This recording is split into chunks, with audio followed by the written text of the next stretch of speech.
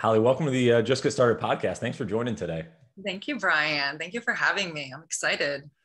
I'm so excited. I have a few friends that are artists. I know about the most minimal amount to say that I know about art, but I know a little bit. So I'm so excited to know that just your background's incredible, and what you're doing now with this flag exhibit, I thought was so cool. And I was like, all right, I got to talk to you about this. I got to figure out how this started. How'd you get into this realm?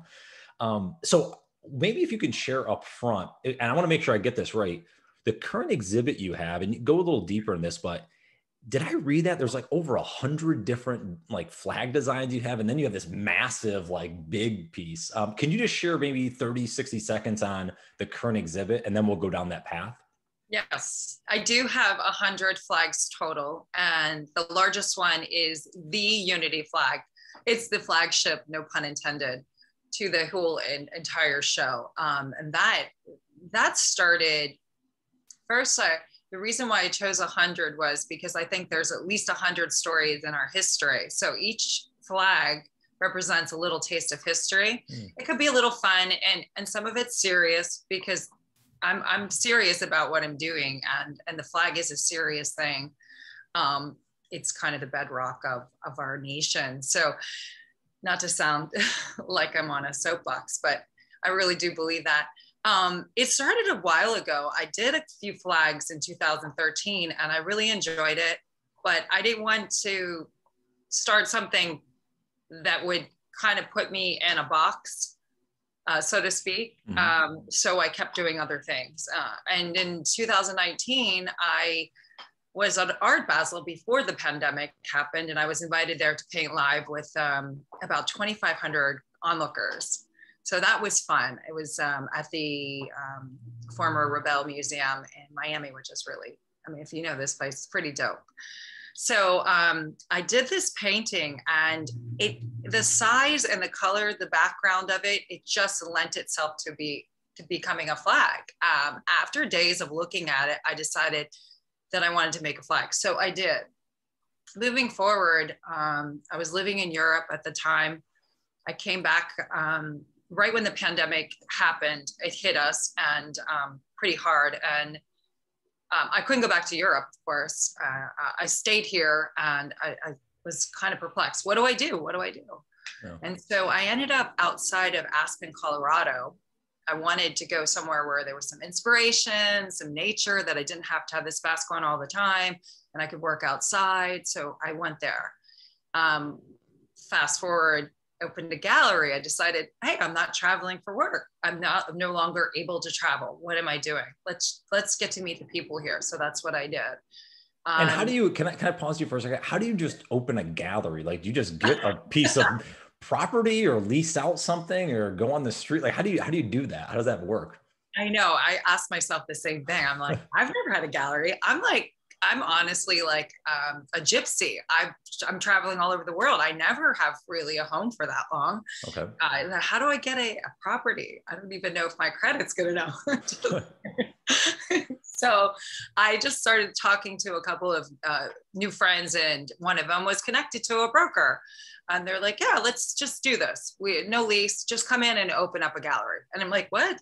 Okay, let's do it. So I did. I thought it was, maybe going to last a minute, but it ended up lasting 6 months.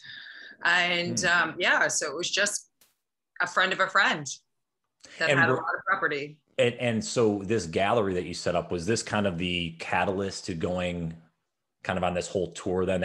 So were all the different flags that you created in that gallery, or were there other types of artwork? No, there was nothing created in that gallery. The gallery was a formal marble showroom. So It was not somewhere Hallie Hart should be hanging out, like to paint anyway, because I'm a messy girl. I paint with my hands. So it would have been disastrous to say the least. But no, but I was doing a show. I didn't have any of my art from New York or France or London or anywhere that I was located. And so I had to create a new body of work. So I found a studio and I started kicking butt. And then what happened, which was really amazing, was I was speaking to one of my art installers, and he said, you know, you asked me to take a few paintings of yours from Miami. Well, I have one rolled up and it's quite large. What is this? And I said, oh my, that must be my flag. You know, it was just like mind bending. I'm like, this is it. This is the time. I'm like, can you bring it? And we unrolled it, and lo and behold, there was this giant, massive piece of art in my gallery. Yeah. And it was like, this was kind of amazing. At that point, we decided that this needed to go up. And then there's another story behind that. I had been in the gallery, and a man came in. We were chatting for about 3 hours about the country and what was going on, and the flag that was hung. And it just started stirring emotions at that point. That's where the baby was born. We discussed it, and I said, I think I need to do flags. And it was kind of an epiphany, like an aha moment. It's because of this person I was speaking with for, you know, hours at a time. And that he just kept coming back, and eventually he became my partner. So that unfolded. So it was all kind of very romantic in itself as a whole for the project. Wow. Yeah. Yeah. One of the things I was intrigued, and maybe what you're talking about in Miami and kind of doing that flag, I think maybe I saw a video of this online, but like I was intrigued because you're painting with, do you do that for all your art? Is just your hands? Yes. They're messy. Yeah. So listen, I grew up probably like most folks, you know, I'm 38. So I grew up probably like most folks my age, where you watch Bob Ross on TV, you know, on PBS or whatever. And he was painting with a paintbrush. And that's what I thought art was. What's that? Is that the paint by number guy? No, he was the one. Oh, Bob Ross he was the guy like on PBS that used to have like I can't even do his voice. He had a very soft spoken voice. Oh, we're going to draw some trees. Or anyways, the reason I bring him up is like, you know, you think growing up like, oh, I need a paintbrush, or that's really what art is. How did you discover this type of art, this creation with your hands? What was that genesis process? When did you come across that? Were you a lot younger, or was this more recent? No, this was at least 10, 12 years ago, possibly. Okay. Years kind of blend together. I was using a brush for a little while, and then I started throwing paint off the brush. You know, I watched Jackson Pollock paint many times. It didn't work for me. Sticks and brushes, it just made a big mess. So at one point, I didn't have enough control with the brush. I felt like I just kind of dug in and got my hands in it, wet, and started playing with that, even smearing and painting, kind of just exploring that whole thing. And it didn't work for a long time. But I kept going back because it felt so good. It felt so good to get like messy and wet and, you know, kind of really feel it. And then it just hit me like flickering and throwing. Each finger served a purpose. Each one was like a brush. Every one of them worked differently. And just flicking of the wrist, I realized that was different, and throwing forward and up and all these different things. That was like almost like a conductor, you know? So that's how it happened. It probably took me a good year to figure it out. But then after that, I mean, like, I can pretty much control everything that I do. Wow. It's kind of wild. I know. It's a little. Well, it's interesting, but I think that's what's, you know, makes humans unique. There's so many different ways to do things, you know, like, again, you could put the art umbrella, but that means a million different things, right? And that's what's really cool about it. When did you I like your shirt, by the way. What's that? I like your shirt, by the way. Thanks. Yeah, that's the flag here. Yeah, this is my sister-in-law started the American Pitbull Foundation in Charlotte. Oh, great. Yep, and they train service dogs for veterans with PTSD. So yeah, it's a cool nonprofit. So I always like to support and wear the shirt. So shout out to Sarah. Where did this all start for you? Like the first idea you can remember of being creative, because you do a lot of stuff. You do creative writing, you do filmmaking, and we'll get into some of that. But like, when did that creative energy, do you remember that as a kid when that started flowing? I mean, from the moment I could speak, it was all about art. My grandmother was a painter. I was around artists. You know, of course, there was that wonderful teacher from when I was just a wee little thing. I don't even think he was a teacher. I think he was like a nanny or something, or babysitter. Not a nanny. That made me sound pretentious. Wait a second.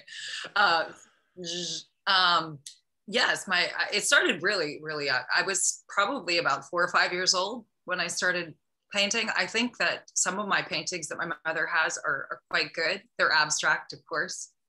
I did bodies, you know, faces, all kinds of things from the age of 5 up. So I've always been creative. And as far as making movies, or, you know, I always wanted to be a movie star. So we were always filming, and I was always doing acts and writing plays. You know, The Hairless Skinny Cat Attacks Manhattan. That was something I did. So I was always creating something, you know, it was like a little clown walking around, like, I can do this and I can do that. And, you know, so did you have a good support system then at home that kind of encouraged that and let you get out and be who you were? Yeah. My mother and my grandmother, the women in my family, were very, very strong and supportive, but they still allowed me to be a woman. You know, they realized that, you know, at that time, I'm a little bit older than you are. So it was like a man's world. So you got to kind of tiptoe a little bit, but you can work your way through that with your charm and your smarts, and you got this and you got that. Let's, you know, do it all. So yeah, they were there supporting the system. Although the education was really important, you can't just run off and be a painter in Paris like I wanted to be at 17, you know? So go to school, make sure you go to a good school. After you graduate, do whatever you want, but you're graduating. So yeah, I was actually curious to ask about that because you went for English literature, right? I did. If I read did as well, so we have a lot of that.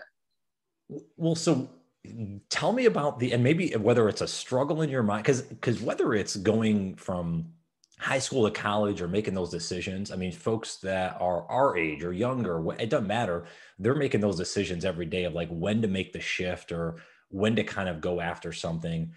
You wanted to go to Paris, you said. You're 17. Of course. And then you go to college for many years. Like, was that a struggle for you, or did you actually really enjoy going to college and that experience? Or were you always in the back of your mind, like, I got to get to Paris. I got to get to Paris. Like, you know, like what was going through your mind at that time? That little devil on their shoulder. Yes. But I enjoyed it, of course. I listened. I was a pretty good girl. So, you know, if they said do it, I said, okay, let's do it. Let's get it out of the way, kind of thing. But I'm going to do it. I'm going to do it well. So I did. I succeeded in that. But I was always waiting. Definitely waiting.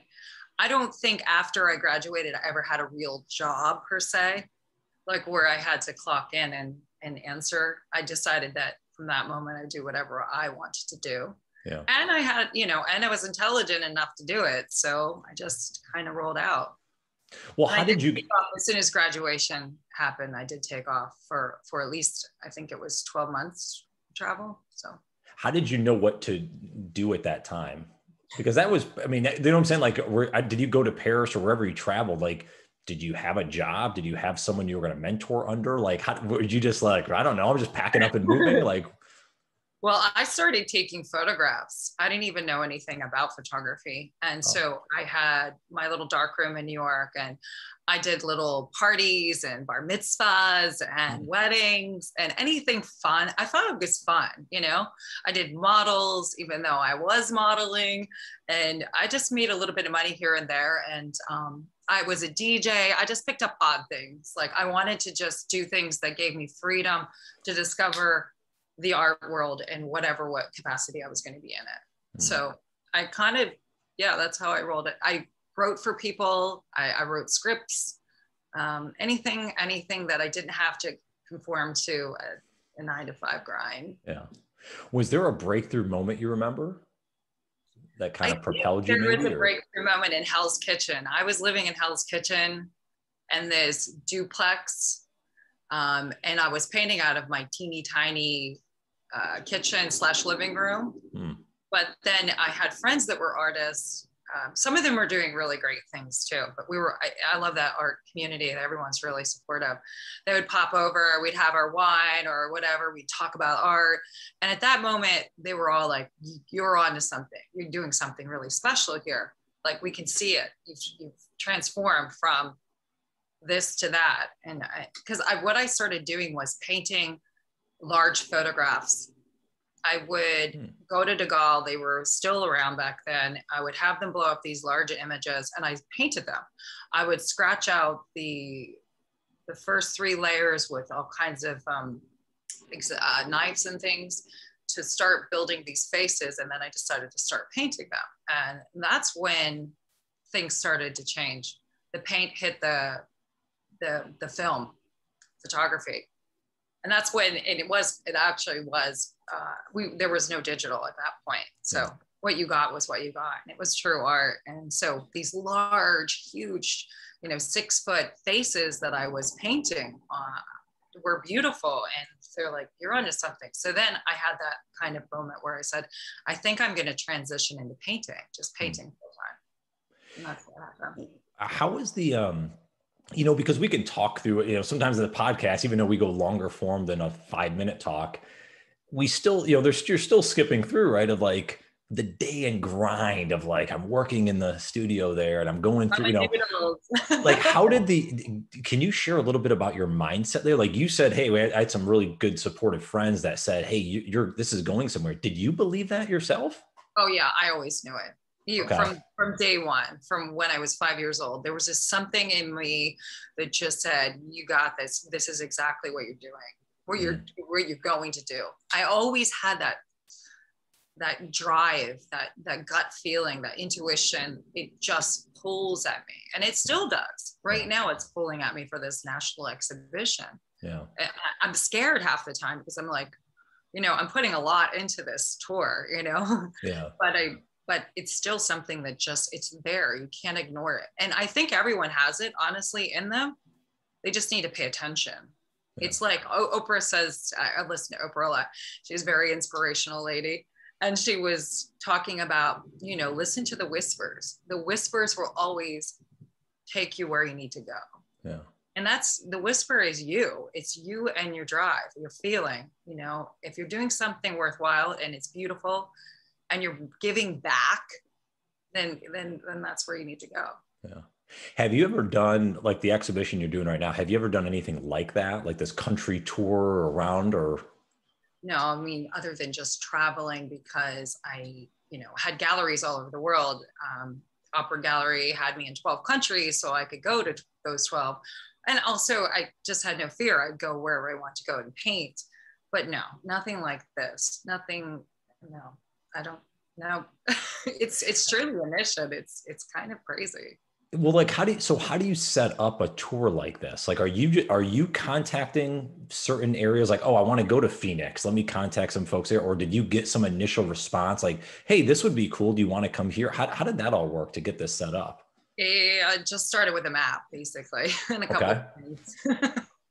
A really good team. My partner, Jason Allen, he was pivotal and all that. And then, of course, I hired the best people, researcher, publicist, everyone.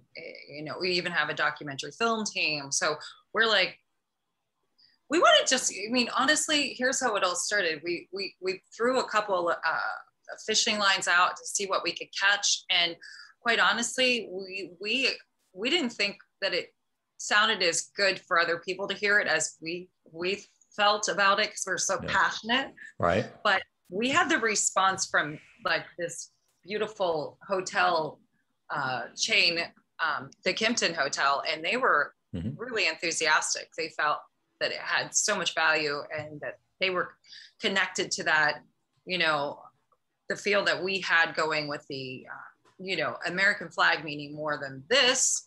And it wasn't a political thing for anyone in this company. It was more, I shouldn't speak for them. I'll speak for myself. It's not a political thing. It's more of a foundation thing. So we hit it off, and it just happened organically like that. And they were humans, they were people that I could speak with. Yeah. It wasn't this large company that you see, all over the world, and they're all over, you know, London, including the United States. They're all over.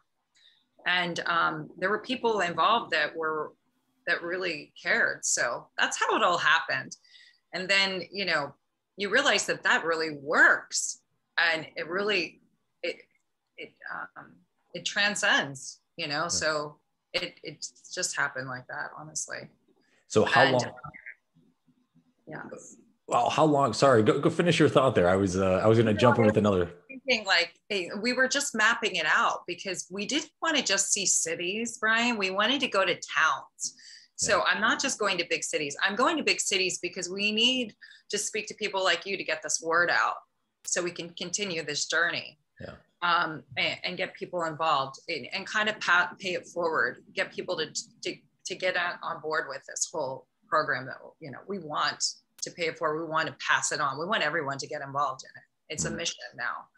But also we wanted to be able to go to all the smaller towns, you know, which get forgotten because maybe they don't have any industry there or something, you know, but there are people there that care just as much as everywhere else, and they have a vote and all of that. So, and they have a say in all of it. So I've decided that not just to go to cities, but to go to towns and visit people and see what the American flag means to the whole country, not just a city. They don't speak for everyone. How long does this go on for? Too far there. Did I go too far left? No, that's perfect. How long does the tour go for? What's the anticipation? However it goes. There's no end game, actually. Okay. I mean, the country's huge. I mean, I lived in Europe for 7 years, and like each state represents like almost the size of a country. Yeah. So, I mean, this could go on and on and on. I don't know. We have about 6 months planned out already, and there are a lot of people interested in doing another 6 months. So, yeah. Now, do you go on the tour? Like, are you there? Like, will you be in Phoenix the entire time? Mm-hmm. Because I'm doing a lot here and speaking. I'm speaking to different people. In interviews, but I'm also planning our next trip. I mean, I have an office with me. So yes, I like to be present. I'm not some diva. I'm an artist that's trying to do something good. So of course, I want to work with the Kimpton Hotel and do some special events with them. All the arts and culture people here. We're donating flags in different cities. Okay, cool.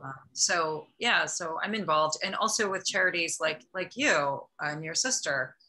I'm really close to the veterans, and they're really important. So yes, that's phenomenal. A lot of them coming tomorrow or today. Actually, I'm painting live here at the hotel. Wow, are you getting over to the Carolinas at all? No, oh yeah. Well, actually, we're talking to them right now. Oh, nice. We're talking to North Carolina. Yeah, that's where I'm at, just outside Raleigh. Oh, you are? Yep, just outside. I didn't realize that. I'm sorry. Yeah, that's cool. You were in New York for some reason. I'm from New York. That's where I'm originally. Maybe it's the neutral accent I have that gave it away. But yeah, that's cool. If you get over the Carolinas here, that'd be cool to see where you're headed. Yeah. Actually, we're speaking with some people right now, so awesome. I hope to do that. Yeah, that's great. So obviously the production, quote unquote, you're doing the art, you're creating is fun. How do you juggle the other side of it, the actual business side to all of this stuff? Like, do you do all that? You seem like you have a team of folks that help out. Like, how do you juggle that? Because that's part of this process. Oh, we do. We have a team, but I'm kind of a little bit of a control freak. So I have to overlook everything. I have to oversee everything, and it's really hard. Actually, it's a hard thing for an artist. I mean, I just don't operate like that. Yeah. So I have to train myself to do all of that. You heard the job situation. So you can imagine all the emails. I'm looking over everything, and it's hard to juggle. But the team that's on board right now is really good. Yeah. It's good. And everyone plays a part, and you don't have to follow behind, and no one follows behind. Well, everyone follows behind me. Yes, they do. But it's a team. It's a team effort, but everyone has a passion for what we're doing. So any advice from the business side, and it could be for anyone, but maybe even someone that's in the art field and maybe is exploring that as a kind of a path for them? Anything you would share that you've learned in your time? I would say just surround yourself with really great artists they'll help you through the process. You can't do anything alone. I've always been around other artists in communities like that. I worked at a Manic Contemporary in New Jersey with 150 artists around me. I've never lost track or sight of all of them. And they help on a daily basis with conversations and aspirations, inspirations. So definitely surround yourself with artists, and sometimes better than yourself. And yeah, most of the time. And I say always, like, really have a good solid team, you know, for whatever you're doing. You've got to have friends and family that back you and guide you a little bit. Yeah. You know, really, yeah. I'm sorry, go ahead. No, I was going to say, you know, what's so interesting too is, and a lot of folks I talk to on this podcast, it's rare they're doing just one thing. Now, sometimes that's good to focus, right?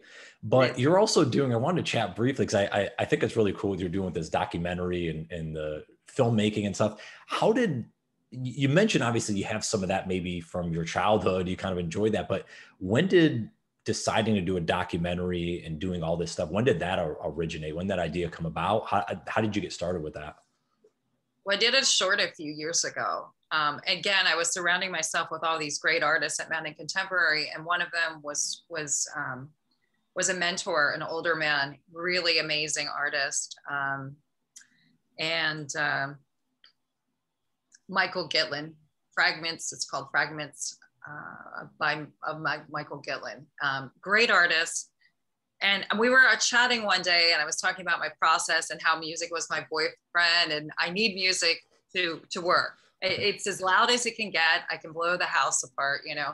Yeah. It has to be loud. It could be Bach. It could be, you know, Miles Davis. It could be Beyonce. I mean, just throwing it out there.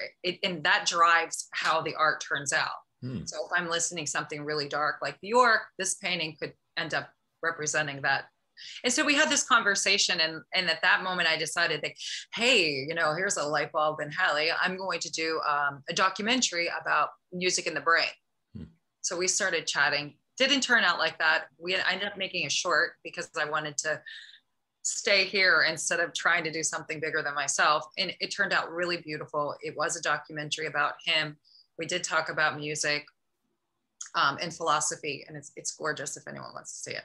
But at that moment, I really got the bug though. And so when we started doing this,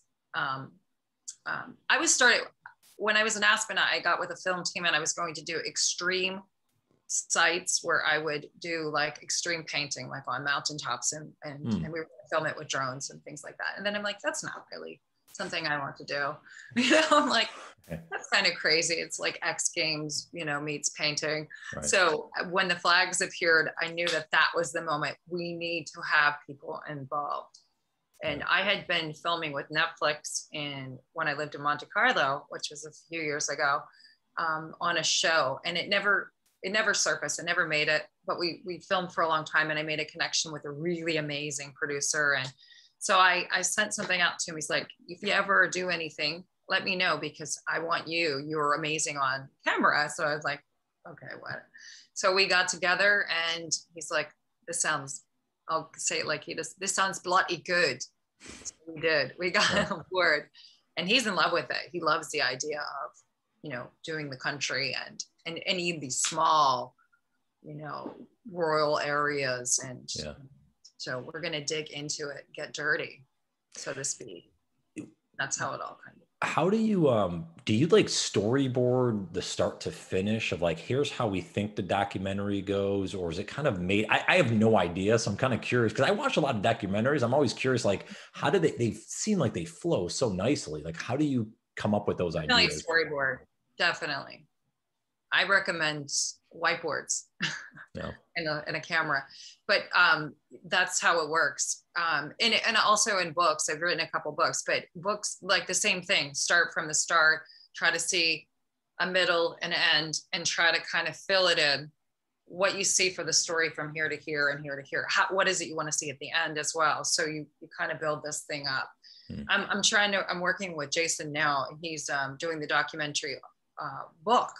So he's doing this journalistic side. So I have the journalistic side with the film and the book going on simultaneously. So I'm involved in all aspects of it. But I said, yeah, that's how you should do it. You should really see build your vision first on what is it exactly you want people to see. What is it, why would they be interested in this, and show them why. And yeah, I usually say my story has to end with, we call it save the cat in the industry and filmmaking. And that means I want everyone to walk away feeling good. I don't like a movie where someone's killed at the end. Yeah. And you're like, why did you make me watch that? Yeah. I want people to get a feeling of warmth, so I say that with my story, I know where I'm going with it, but we need to fill in the details here. So we're building the story as we go. Interesting. Definitely storyboards. Okay.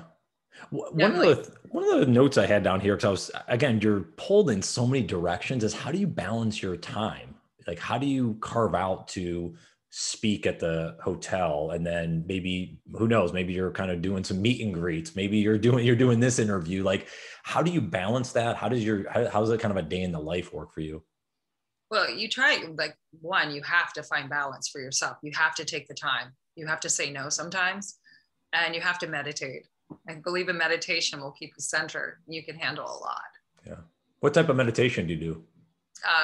Well, I just meditate with my own kind of music in the morning, and I do some chants sometimes, but it's basically something I learned from my partner, actually, to slow down my brain. Yeah. So I don't know if we're more Tibetan kind of theme going on, but yeah, it really helps to get up in the morning, center, and then get started, and also have a good team that has a good schedule going. Yeah, can keep you on point, maybe. Yeah, you can't overload yourself. You know that. You have to have time to work out, to meditate, to eat right. Sometimes when you get like caught up in this, I started spinning out. I wasn't eating. I was losing weight. I wasn't walking, exercising, breathing fresh air. So, if you don't have that, the whole thing will fall apart. So you really just have to make time for yourself. Were you just overworked then? Overworked, yes. Like, my house was a studio. My studio was a studio. My dining room wasn't a dining room. It was an office. And yeah, so it got a little out of hand. At one point, I was breaking down a little bit. The health was deteriorating. So how did you catch yourself? How did you find that? How did you figure that out? People that cared about me enough to say, you need to eat, you need to take this, you need to go see a doctor. And so that's what I did. And now I'm back on track. So yeah, that's awesome. I can only imagine. You can really get carried away with this. And caring about people more than yourself is great, but at what expense, Yeah. Yeah. So. Well, so I want to get you out of here. I know you got a lot going on over there, but let me ask this here. And I always like to go back to, so you can go as young as you want. You can go back to that 17-year-old wanting to go to Paris or younger. But if you were to go back and share, whether it's a quote, a piece of advice, insight, something to help your younger self start on the journey a little bit better, what would you share? Is there anything you've learned in your years that you think would be the most valuable for them? Oh gosh, there's so many things my younger self should have known. Any one that's kind of would be like, wow, man, this would be so great. I wish I knew this at 17. I would say the biggest thing for me, lessons learned, were to get to know people and go with that gut feeling, because you can really get trapped by negative forces. So I would say, go with that gut feeling. If you know something's not right, then you're probably should run. Yes, I think I surrounded myself in being in New York City. I grew up there. So you can fall into a lot of traps, mean girls and all kinds of people that really don't have your best interests at heart. So I would steer clear of those kind of people. And you can recognize them. I think girls know that, boys know that. But yes, I'd say stay with a pack that's really positive, and don't kind of go away from that. Don't stray too far. Yeah. And would you agree, you almost have to recognize who you are? Because I fell into this when I was younger, was like needing the attention, or so I would surround myself with people that maybe weren't good for me, but hey, they wanted me around. So I was like, all right. Exactly. Yeah. And it's hard when you're younger. Yeah. I did the same thing for a short while, but then I'm like, wait, they want to be around me. Doesn't mean I want to be around them. Yeah. Yeah. So if you let yourself shine, you'll attract the right people. Yeah. But I think I can see that we both went through that at one point. Yeah. But it's hard. It's hard being young, especially I can't imagine being young now, like 17, with the social media and all of that. I mean, that stuff drives me absolutely batshit crazy, by the way. Yeah. You know, like doing all this, they're like, give me a post, give me a post. I'm like, oh my gosh, I can't imagine the pressure of being 17 again and going out there and having everyone judge you like that.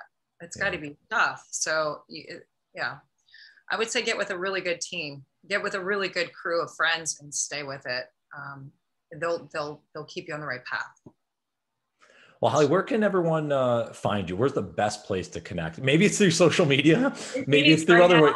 Maybe it's through other ways. Your call. Come to Phoenix, get on a plane. Yeah. Social media, House of Hart Art, and my last name is Hart. So it's House of Hart Art, and it's everywhere. They're all connected. Instagram, Twitter, TikTok, whatever's out there, I'm on it. But Instagram is usually where I put my stories and stuff because that's the one I like, I guess. And for these in the tour, how often do you think you'll update new dates of the tour? The website will be updated every week on the dates. So right now the dates are the next 3 dates are on there. Okay. And we're going to start getting a little bit tighter there. So each city will have the events that are there as well. So nice. Learning curve. Yes. But it's updated often on my website, which is houseofhart.com. Awesome. And yes, I hope everyone follows us and hashtags us on their flag. So I'm trying to get everyone to get involved in a hashtag, which is US Flag Unity.